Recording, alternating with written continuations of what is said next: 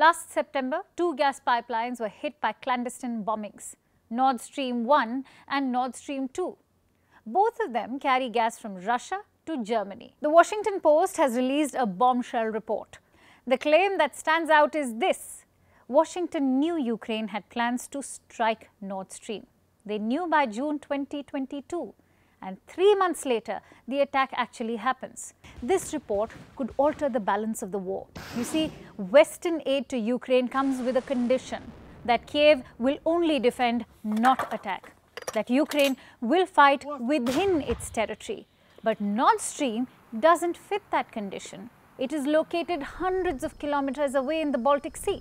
If Ukraine is implicated, Western powers may have to rethink their support.